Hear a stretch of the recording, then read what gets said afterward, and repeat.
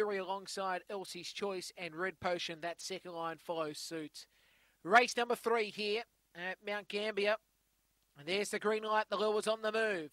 The Rocks Tavern won the 4 wins. Non-penalty, 400 the journey. Set to go, ready, racing. And Rosie's Angel began well. Elsie's Choice showing toe from Red Potion. Now Burnt Fury goes the inside and Atlantic Lady back in the tail. Down the back, Elsie's Choice leads. But here comes Rosie's Angel from third spot in Burnt Fury. Red Potion out the back is Atlantic Lady. It's still Rosie's Angel leads. Elsie's Choice trying to run a race here alongside Red Potion. But on the straight, it's Rosie's Angel. And Rosie's Angel defeats here Elsie's Choice. And Red Potion finishes third from Burnt Fury, and then came Atlantic Lady back in the tail of the field.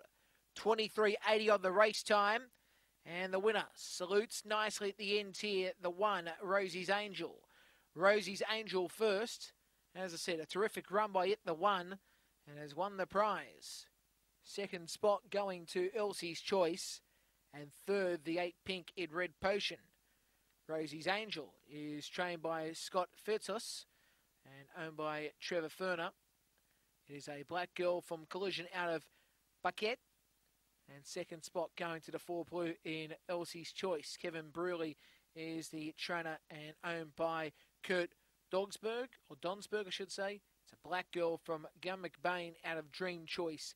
And third spot, the 8 pink here in Red Potion. And it is trained by Robert Proctor, owner-trainer. It's a red and fawn dog from Kitty Ladd out of Marnie Dodds. So 1, 4, 8 and 2. 3/4 by 1 3/4 the margin. 3/4 by 1 3/4. 23.82 the race time. 23.82. And that section is 11.15. So all credit goes to the winner, the one